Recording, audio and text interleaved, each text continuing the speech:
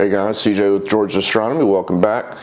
It is January 2021 and this video is a little bit late. I wanted to get it out right at the beginning of the month, but that didn't happen. So Happy New Year. Welcome to 2021. 2020 as a dumpster fire is now over. So this video, let's talk about the Radian Raptor. Radian is a in-house company that was founded and built up by OPT. Radian came out with, I think, originally the Triad filter.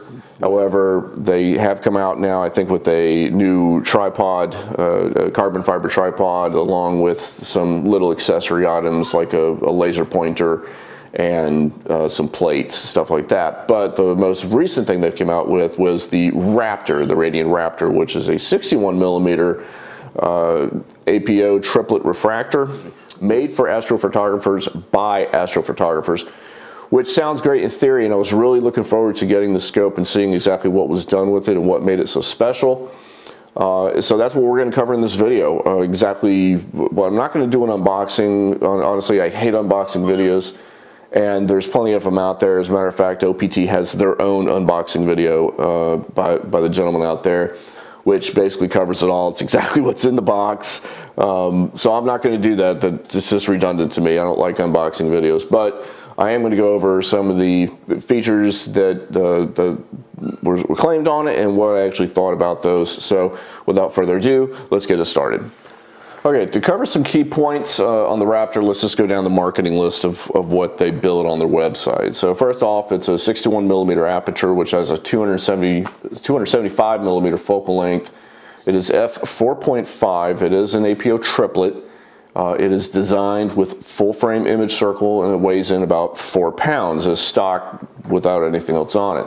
It includes a flattener. It also has a 10:1 factory tuned focuser, a 2-inch filter vault. The focuser and the camera, it has the ability to be able to be rotated 360 degrees, so independent of each other. A dew shield, of course, that's pretty much standard.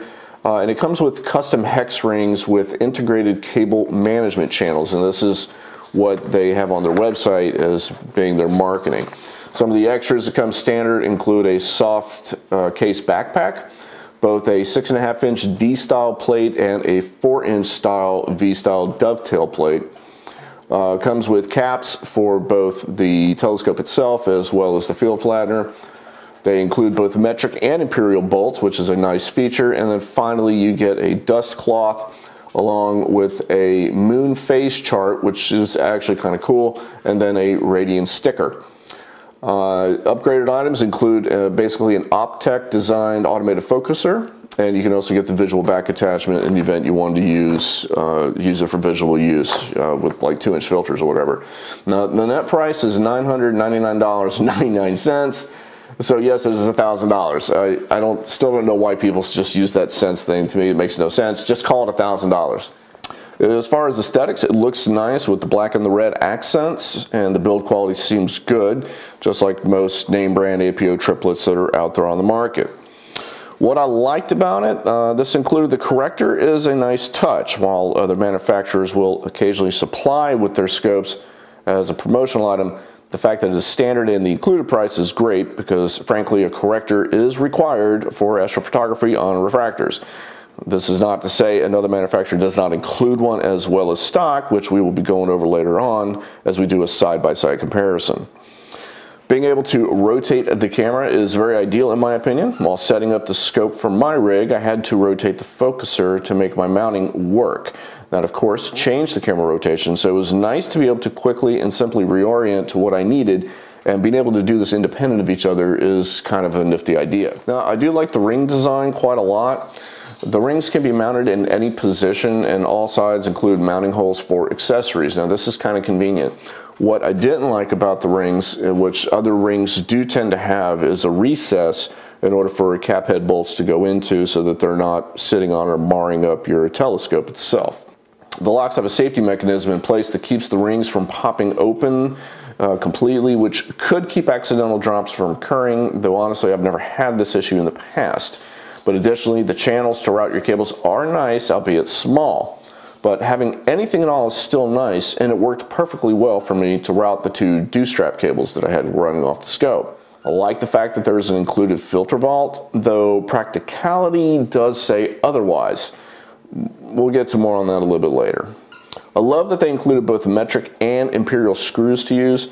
This means a lot, as you never know when you're going to try to find the right size, the right thread, the right type of screw in your box when you get a new scope. And half the time when I'm doing new mountings, because no scope ever mounts exactly identical on my rig based on the different ones I've had, which means I usually have to find a different screw, different length, different style. So the fact that they include both of them on there, very, very nice feature. I also have to point out that the fact that they include two different type of mounting plates, both the V-style, the D-style V, and as well as the Lismandi style, is actually really kind of nice. The fact that you don't have to go and get one because you're not unsure about your setup is a nice feature. However, in my particular case, it didn't matter anyway because I still had to go buy a new bar. Now, that being said, the one included one was worthwhile because it's what I used to mount my guide scope on. So if you don't need it, you're awesome. If you do need it, you're also awesome, though you may still have to buy another one anyway. I'll go over that a little bit more in a minute. The travel backpack is a nice addition, though there are some other manufacturers that also provide included cases. And honestly, some are a lot higher quality than this one. If you look at, let's say, Stellar View, you get a really nice case, and it doesn't need to be a backpack. A suitcase style is just fine with me, and it is a lot better padded. So while I appreciate the fact that they're giving us one, it could have been worth more. Okay, what are some of the bad things? Because there are caveats to everything that is good. So let's start off with the filter vault. Now, it's a nifty kind of feature, but it is difficult to get your 2-inch filters into. They're extremely difficult to put in with your 2 fingers because the vault is just not wide enough, and honestly, you can't place it in and turn it. There just isn't enough room. What I've found I had to do is either to drop it in or to hold it sort of at an angle, place it in, and then turn it up to where it drops, and then using just the tips of my fingers to try to screw the filter in, which quite honestly is a real pain in the you know what. However, if you don't have a filter vault, or excuse me, if you don't have a filter wheel, then you're fine. You know, this works perfectly, especially if you're not going to be swapping filters out all night. Certainly, I would definitely suggest that if you are going to be swapping filters out, go ahead and get yourself a camera spanner wrench. Especially one with the elongated prongs that come down. It will ease in helping you to get these put in, and you're less likely to fingerprint up your filters when you're installing them into the thing.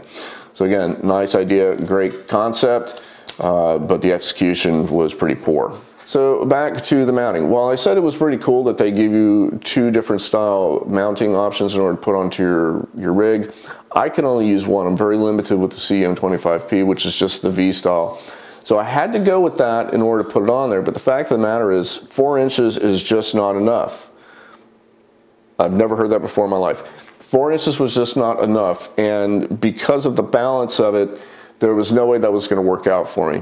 And as everybody knows, when you're when you are balancing your scope, you have to have enough real estate to be able to slide things forward and back. There just isn't enough with 4 inch. So while the concept was awesome and would work perfectly like in a star tracker or something along those lines, it doesn't work so well on a standard mount when you're trying to achieve good balance.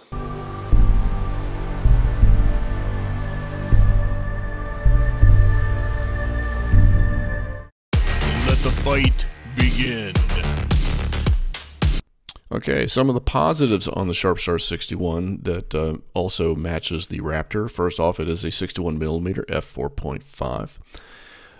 It retails at $649 though, so it is a little bit cheaper than the Raptor. It also includes a flattener in that price, has a 10:1 focuser.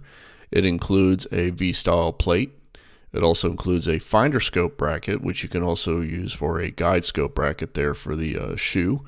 And the focuser rotates as well.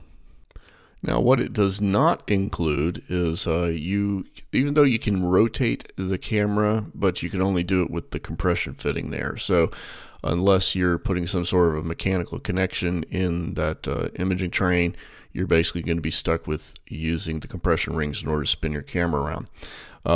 Keeping that in mind, it also does not have an M48 mechanical connection, which honestly I would prefer a mechanical connection on anything versus compression fittings. Does not come with a case, but doesn't mean you can't get out there and buy one for it. And it only includes a V-style mounting, so unlike the Raptor, it does not include a List-Mandy style as well.